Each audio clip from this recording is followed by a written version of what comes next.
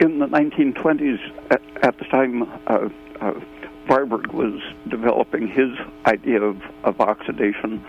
A man in England, David Keilin, was working on another side of oxidation with the cytochromes, and he found that when an insect flight muscle or a bird flight muscle, a very energetic muscle, when it was contracting and highly stimulated, the pigment that he was studying disappeared, showing that there was no oxygen present.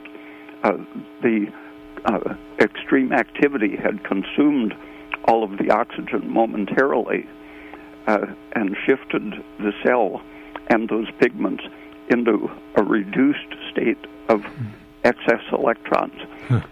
And so this was St. Georgi and Keilin were simultaneously working on the ideas that William Frederick Koch at the University of Michigan had developed independently, that it's the flow of electrons through the system to oxygen, which has to be continuous, and when something overstimulates or irritates an area, the idea of irritation and or carcinogenic smoke and so on was already known, and the irritating effect of estrogen, for example, was already known. So the idea of excitation exhausting the tissue oxygen was at the center of the idea of what cancer is. Warburg described his thought at that time as the cancer has a defect in respiration, which makes it lack the Pasteur effect, which was what Pasteur had seen in yeast, was that oxygen normally causes the yeast to stop fermenting, to stop producing lactic acid or ethanol in the case of beer.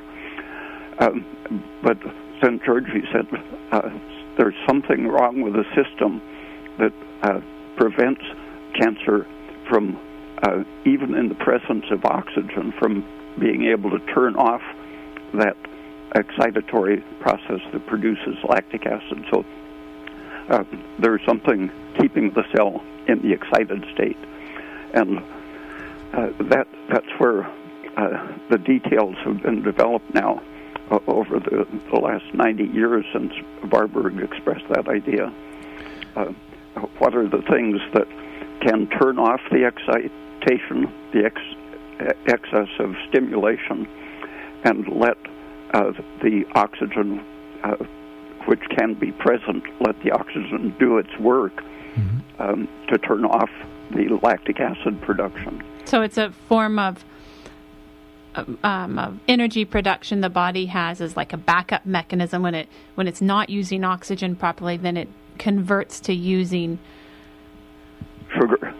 sugar, and it's inefficient and it's wasteful and it overexcites the cell. Is that? I'm just trying to understand this myself and also put it into some a little bit more understandable terms for our listeners. When it's either deficient in oxygen or overstimulated.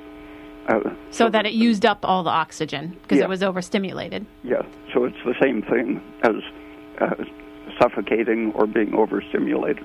There's no oxygen to turn off the production of lactic acid. And then the lactic acid itself is an irritant, a stimulant. It shifts the cell away from the use of oxygen towards the production of more lactic acid.